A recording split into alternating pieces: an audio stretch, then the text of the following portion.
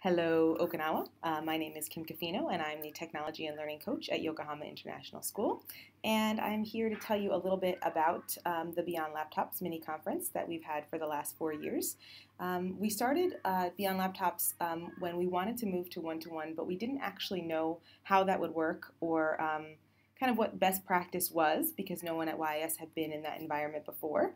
So we invited some schools from around Asia to come together and just kind of talk about what that looks like at their school and what they're implementing where they are. And that was really successful. It was a very small meeting. We didn't have quite the network that we do now, but we got lots of ideas for how to implement our one-to-one program successfully through those small group conversations. And I think that is a key element that helped us be successful in our implementation. What was really exciting, I think, about that first meeting is that we realized that people would kind of fly to Japan for some informal conversations for just 2 days or 3 days. There was no kind of agenda or real formal setting for the meeting. It was just let's get together and let's chat, and it really did work.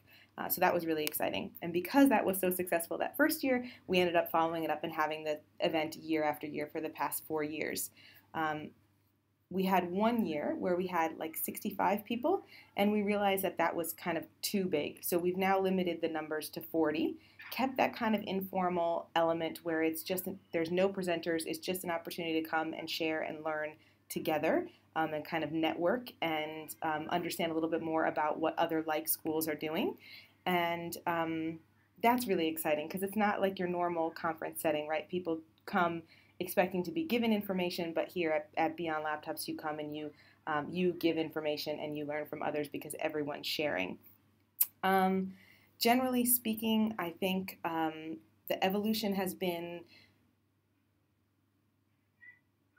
keeping it informal, but also bringing in key themes. Like this year we had 3 key themes, one for each day, and that was really successful because we had something to focus on in our informal conversations. So I think we've found size at about 40 people is really good.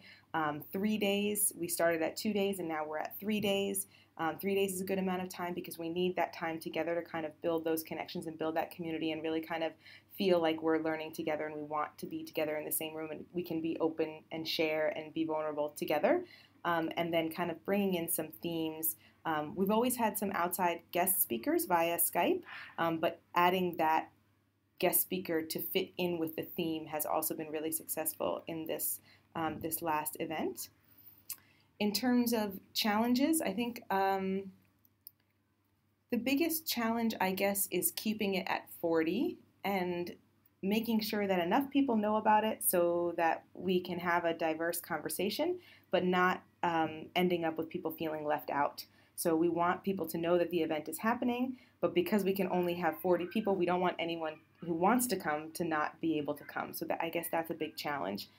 In terms of pleasant surprises, certainly the fact that it keeps going. Like, it's really shocking to me that people want to fly all the way out here just to kind of hang out and talk. I guess it's not shocking because I totally get the value for myself, and I would do it if someone else was hosting it.